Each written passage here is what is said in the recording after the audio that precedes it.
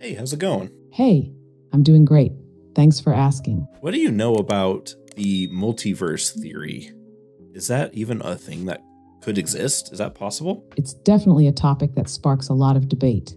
The theory suggests that there could be multiple universes, possibly an infinite number, each with its own set of physical laws, constants, and even different versions of ourselves. It's part of some advanced concepts in physics, especially in quantum mechanics and cosmology.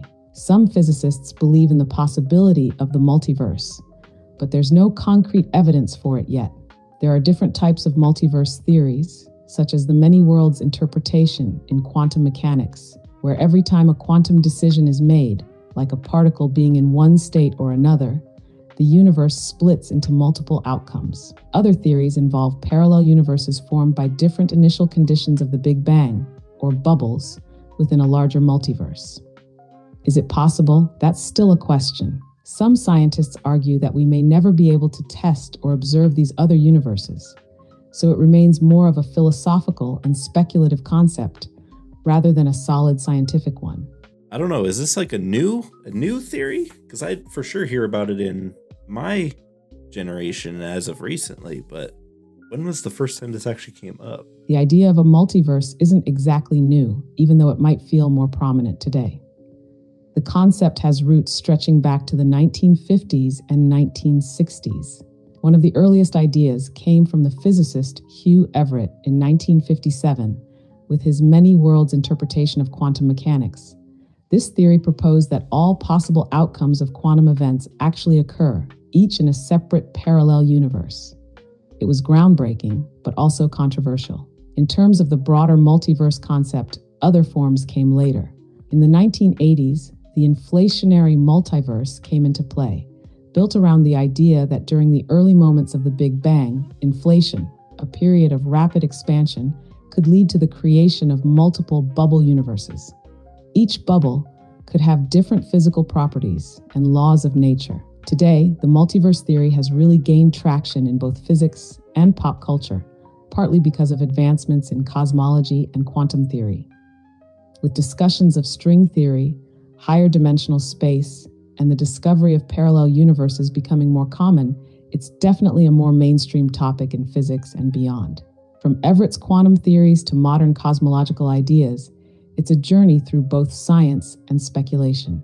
Do you want to dive into the specifics of each theory, or would you prefer a broader look at the possibilities? Oh yeah, let's dive into the speculation first. Awesome. Let's dive into the speculative side of the multiverse. This is where things get really wild. One popular idea is the many worlds interpretation, as I mentioned earlier. This one's pretty mind-bending. It suggests that every time a quantum decision is made, like an electron choosing a position, the universe splits into multiple versions. So in one universe, the electron is in one position, and in another, it's in a different one. It would mean there's a nearly infinite number of universes out there, each with its own version of events. This is where those sci-fi notions of alternate realities or versions of ourselves living different lives start to feel grounded in theory. Then we have the bubble universes from inflation theory. Imagine the Big Bang happening not just once, but many times in different regions of space. Each bubble that forms could have different physical constants, like gravity being stronger or weaker, and different laws of physics. It could even mean that our universe is just one of many in a vast multiverse. Some of these bubbles might even have completely different laws of physics that would be unrecognizable to us. It's speculative, but it's also a way to explain why the constants in our universe are perfectly tuned for life. It could just be a random bubble in a bigger cosmic foam. And then there's string theory, which goes into higher dimensions. According to string theory, our universe is made of tiny vibrating strings that exist in more than the three familiar dimensions of space and time. Some versions of string theory suggest that there could be other hidden dimensions, and each one could represent a separate universe with different laws of physics. Some think these extra dimensions could be compactified and invisible to us, but they could be key to unlocking the possibility of multiple universes. There's also a more philosophical spin.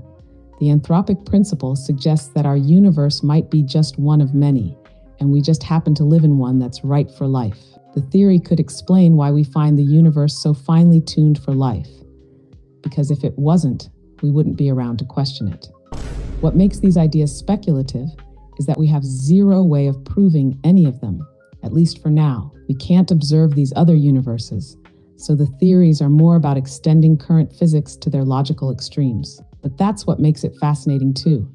Some of these ideas push the boundaries of science into the realm of the unknown. One thing I find to be kind of a shame is that it seems like there's a big pushback from modern science when it comes to researching these speculative theories. I know that things have to be grounded in some sort of truth because there's only so far you can research something that you can't prove, but it seems like with all the pushback, it would take longer to disprove this theory than if they just would look into it. Yeah, that's a huge point.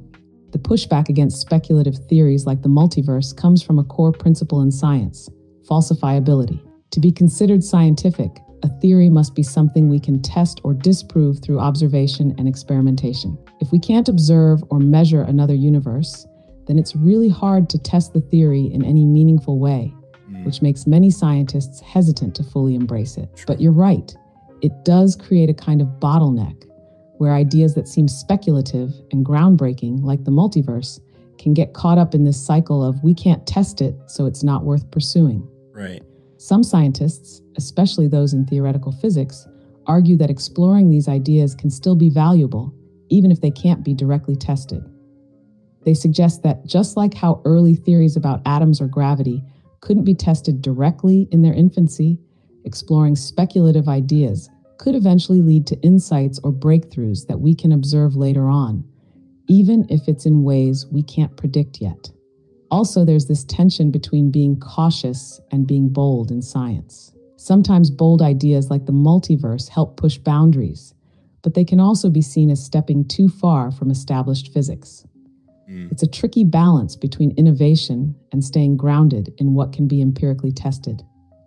The good news, though, is that some physicists are trying to find indirect ways to test the multiverse. For instance, some suggest that we might find evidence of a multiverse through cosmic radiation, or by looking at patterns in the cosmic microwave background, the leftover radiation from the Big Bang. While it's not a direct test of the theory, these observations could potentially give us hints that point to the existence of other universes. I get what you mean, though. If there was more willingness to explore the unknown without the immediate pressure for evidence, we could uncover more mind-blowing possibilities. Do you think humanity might eventually find a way to prove or disprove these ideas? Or is it one of those mysteries that might remain beyond our reach? I think humanity will eventually prove or disprove it for sure, but my worry is that it won't be in my lifetime.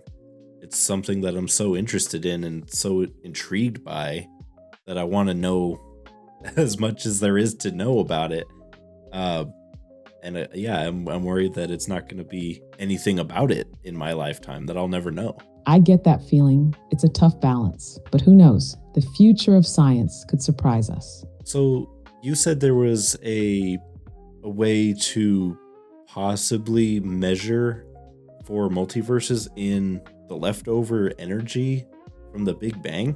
There's leftover energy from the Big Bang? Yep, there's actually leftover energy from the Big Bang. This energy is often referred to as the cosmic microwave background, CMB radiation. It's essentially a faint glow that permeates the entire universe, and it's one of the most important pieces of evidence for the Big Bang theory. The CMB is the heat radiation that was released about 380,000 years after the Big Bang, when the universe cooled down enough for atoms to form and light could travel freely through space. What's fascinating is that this radiation is essentially a snapshot of the universe in its early stages, and it carries information about the conditions that existed at that time. Some scientists think that by studying the CMB, we might be able to detect signs of the multiverse. For example, if our universe is part of a larger multiverse with other bubble universes, there might be faint traces of interactions or collisions between these bubbles in the CMB. These would show up as unusual patterns or anomalies in the radiation, tiny irregularities in the temperature or structure that we wouldn't expect from just the expansion of our own universe. It's still a speculative idea, but there's research being done on this very question. If we could find these anomalies, it would be indirect evidence of the multiverse, though still not conclusive proof. The CMB is like the fingerprint of the early universe, so any weird patterns in it could give us a glimpse of something beyond our own universe. Does that spark any new angles for your video or how you'd want to explore the multiverse? It sure does, and I think I actually have a new topic for my next video. I think I'm gonna take that and run with it, but thank you so much for this. That was awesome. That sounds like an amazing topic. I'm really glad it sparked some new ideas for you. I'm sure your video will turn out awesome with all that new insight. Can't wait to hear how it goes. I appreciate it. Well, you have a good night, all right? Thanks. You too. Have a great night. Yeah, thanks guys for watching. I appreciate it. That was me having a actual conversation with artificial intelligence. That was kind of crazy. It's like some sci-fi movie type shit. That was wild. But yeah, thanks guys for watching. I appreciate it. Thank you to ChatGPT for answering my questions. Please don't hurt me during the artificial intelligence takeover. And yeah, guys, drink water, be safe, say thank you to Alexa. Seriously, and I'll see you in the next video.